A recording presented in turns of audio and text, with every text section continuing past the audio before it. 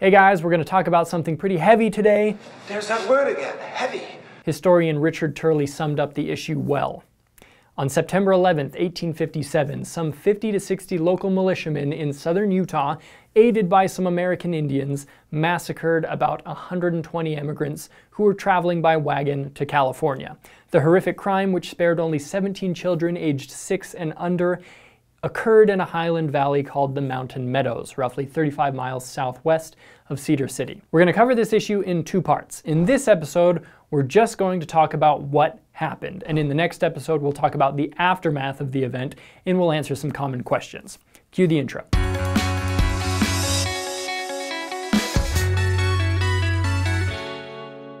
Latter-day Saints by 1857 were no strangers to persecution. They thought they'd be safe under their own system of government in Utah, which at the time they settled there was safely outside of the United States, until the Mexican-American War ended and Utah was annexed. The Saints drove out some federal appointees and sent a legislative message demanding greater control of the territory. Considering their actions rebellious, U.S. President James Buchanan sent a large part of the U.S. Army to seat and protect a new set of officers, including a non-Latter-day Saint governor, to replace Brigham Young. This marks the beginning of the Utah War. War? You call that a war? Brigham Young and the Saints, recalling past maltreatment at the hands of some government officials on all levels, thought incoming soldiers meant an invasion, and they intended to fight back. You will be forced out. We will defend ourselves. We'll stay in our homes. We will keep our land. Young instructed the Saints to stockpile their grain and other supplies in preparation for war, instead of trading goods out to emigrant trains passing through. That was understandably frustrating to an emigrant train that tried with a little success to resupply in Cedar City. Tensions ran high, and a few immigrants made some idle threats against the Saints. Hey, bro. You're cruising for a bruising. Enter stage right Isaac Haight, the mayor of Cedar City, also a militia major and stake president. One account said that cursing and drunk men went to Haight's house and demanded that he come out, if he was a man. The men also yelled threats about sending an army from California to seize young Haight, Dame, who we'll meet in a moment, and every other Mormon in the country. Haight tried to have these men arrested for intoxication and disturbing the peace, but was forced to back down when he didn't have enough policemen to carry out the order. He needs Batman. So Major Haight appealed to the district militia commander, William Dame, also a stake president in nearby Parowan, for permission to call out the militia against the wagon train to make those arrests and likely charge some fines. Dame convened a council which told Haight to ignore the threats. Words are but wind, they injured no one. But Haight and some others, angry and probably afraid, wouldn't let things go. So they concocted a terrible, totally unjustifiable plan. I have a very bad feeling about this. With the help of Militia Major John D. Lee, they planned to rile up local Native Americans and have them attack the wagon train that had since left town. Under no one's authority but their own, they set the wheels of their plan in motion. On Sunday, September 6th, Haight again brought up the question of the wagon train at a local council meeting, but withheld the fact that the cogs of his plan were already turning. The council decided a rider should be sent to Brigham Young to seek his advice on what to do. But it was too late. John D. Lee led the first attack on the emigrants on Monday morning.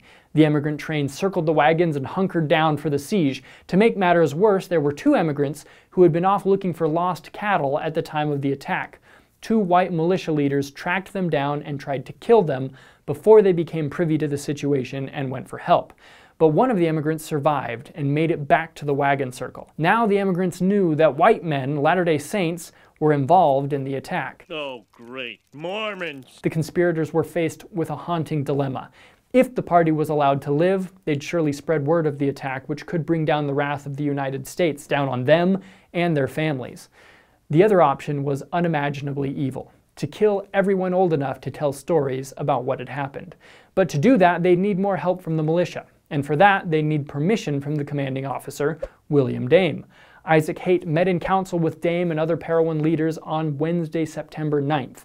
The council decided to send the militia to help the emigrants gather their scattered cattle and continue on to California. But Haight met privately with Dame after the council, hoping to reverse the decision. This is a secret meeting, Quince.